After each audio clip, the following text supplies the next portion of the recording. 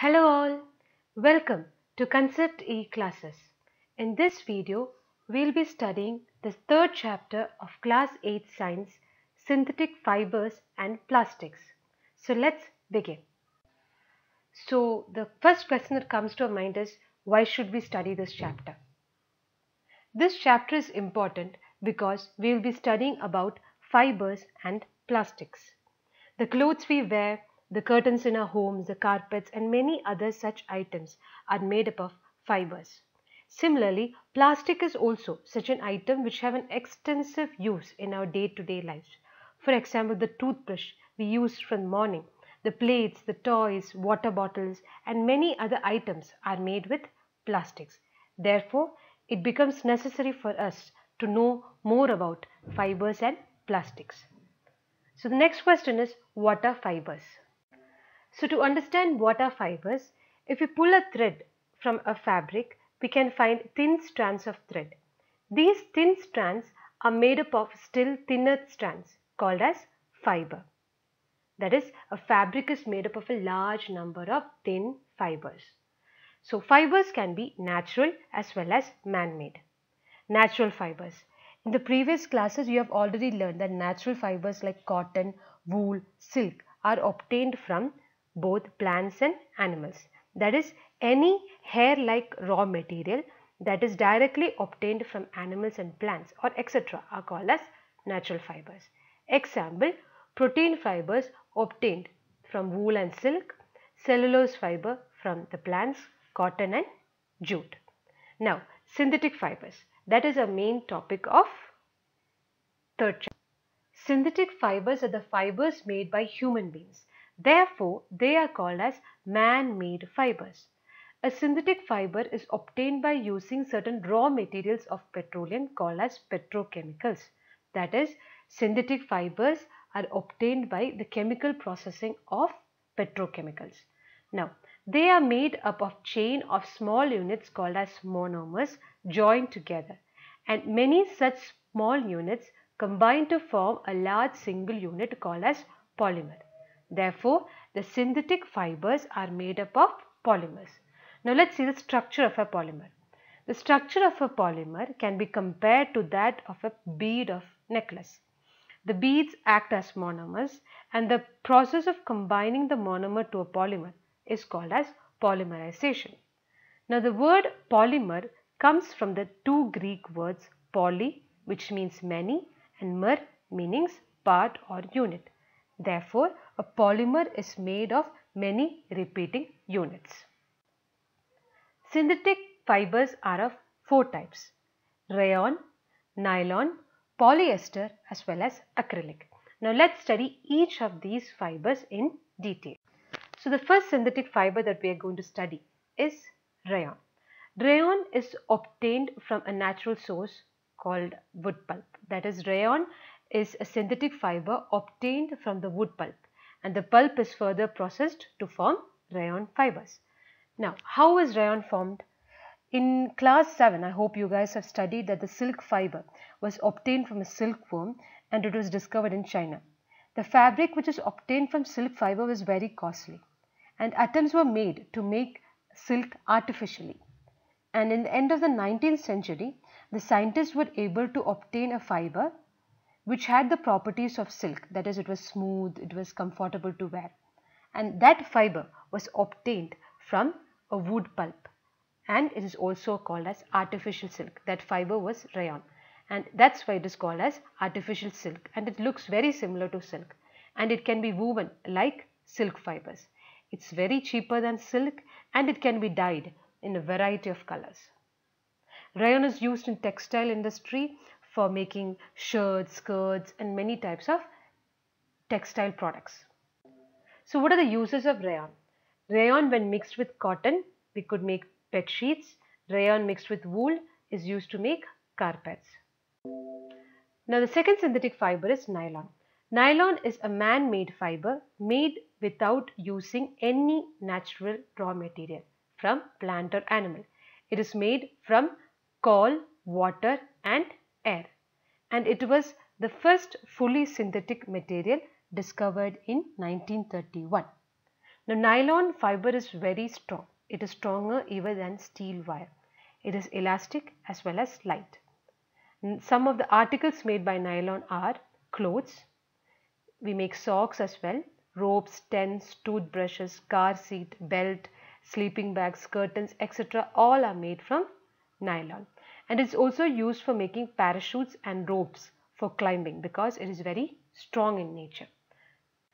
Now let's see the uses of nylon. Because of its high strength, it is used for making parachutes, ropes which are used for rock climbing as well.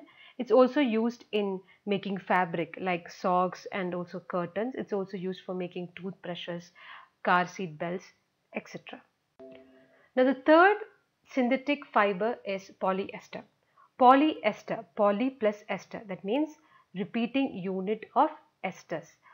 Esters are the chemicals which give a fruit-like smell. Now the fabric made by polyester does not get wrinkled easily. Polyester is crisp and it's easy to wash. Therefore, it is quite suitable for making dress materials. Terylene is a popular polyester and it can be drawn into very fine fibers that can be woven like any yarn. PET is also another polyester and it is used for making bottles, utensils, films, wires, etc. The fabrics which are sold by the name polycot or polywool are made up by mixing two types of fibers. That is, polycot means the mixture of polyester with cotton, and polywool means mixture of polyester with wool. Now let's see the uses of polyester.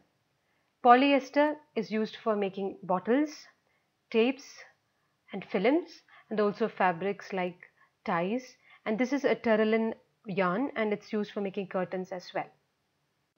Now the fourth synthetic fiber is acrylic. This synthetic fiber resembles natural wool and it's also called as artificial wool. Most blankets, shawls are made up of acrylic and they are less expensive as compared to wool and they are available in different colors. So acrylic is mainly used for making shawls, sweaters as well as blankets. So we have studied the types of synthetic fiber. Now let's discuss the characteristics of synthetic fibers. Synthetic fibers are durable, they dry up quickly, they are affordable, that is they are very less expensive, they are readily available, they are easy to maintain. And one disadvantage of synthetic fiber is that it melts on heating. This is actually a disadvantage of synthetic fiber. If clothes catch fire, it can be disastrous. The fabric melts and sticks to the body of the person wearing it. So it is advised not to wear synthetic clothes while working in the kitchen or in a laboratory. So we have studied what are fibers, what are synthetic fibers, then we studied the types of synthetic fibers, then characteristics, and now we will study about plastics. Just like synthetic fibers, plastics are also made up of polymers. But here all plastics do not have the same type of arrangement of units. That is, the monomers are not arranged in the same way. Some are linear whereas some are cross-linked. Plastic articles are available in all sizes because plastic is easily moldable. That is, plastics can be easily molded into any shape or size. Example, polythene, poly plus ethene. It is commonly used for making polythene bags. Plastics can be recycled as well as reused. Plastics can be colored, melted, rolled into sheets or made into wires. These are some of the properties of plastics. So types of plastics. Have you observed that some plastic articles can bend easily while some break when forced to bend? So plastics are mainly of two types. The first one is thermoplastic, the other one is thermosetting plastic. So let's see what thermoplastics are. If you pour a hot water inside a plastic bottle, it gets deformed. Such plastics which get deformed easily on heating and can be bent easily are known as thermoplastics. Example, polythene and PVC, polyvinyl chloride. These are the examples of thermoplastics and they are used for the manufacturing of toys, combs and various types of containers. Now let's see about thermosetting plastics. Thermosetting plastics. The plastics which when molded once cannot be softened by heating are called as thermoplastics. Example, bakelite and melamine. Bakelite is a poor conductor of heat and electricity, and it is used for making electrical switches, handles of various utensils. That is, most of the switchboards that are present in our house are made up of the thermosetting plastic called as bakelite. Melamine is also another thermosetting plastic, and it is a very versatile material. It resists fire and it can tolerate heat better than any other plastic, and it is used for making kitchenware and fabrics which resist fire. So some of the examples of thermoplastics are PVC pipes, toys as well as bottles. Examples of thermosetting plastics are utensils or cookware and the handles of cookwares as well, switches and telephones. So we have studied what are plastics, the different types of plastics, thermoplastic and thermosetting plastic, and now we'll study the properties or the characteristics of plastics. Plastics are non-reactive.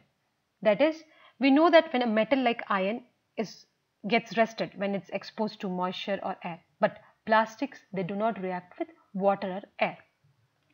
Second point, they are not corroded easily. Therefore, they are used to store various kinds of materials including chemicals as well. The plastics are light, strong and durable, and because of that most of our household articles are made up of plastics.